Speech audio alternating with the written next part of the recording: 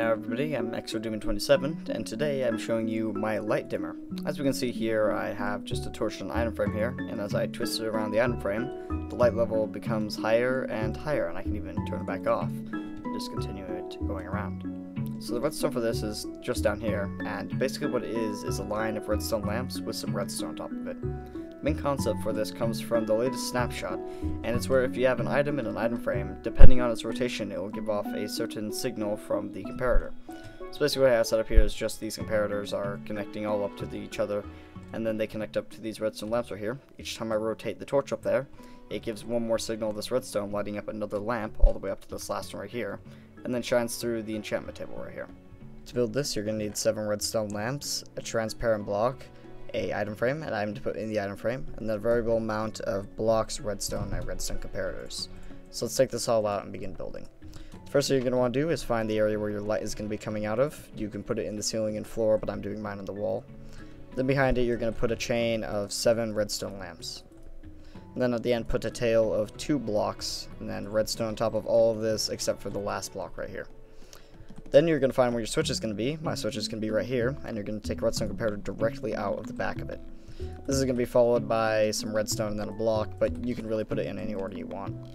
Next thing you're going to do is come back over here, and you're going to connect a redstone comparator directly up to that, and then just connect the two. And this distance will vary depending on where your switch is. That's why there's a variable amount of blocks, redstone, and redstone comparators. That's one of the downfalls of this, but it's something you're going to have to deal with. Also, it'll always attach to the end right here, never attach it to the front. The last thing you're going to want to do is put a tube around these redstone lamps right here. This is so no outside light interferes with it like these torches. So let's finish this up. And then last but not least, you're going to put your switch on whatever block you chose, put the item in it, and let's get rid of these torches so we can actually see better. And then just flip it around and it will light up. So I've come up with a few applications for this. Now first off, the redstone can be kind of big, so I came up with a way of getting double use out of this.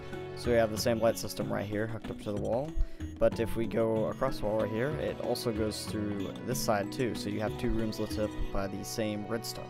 Another really good use for this would be display cases like this one right here.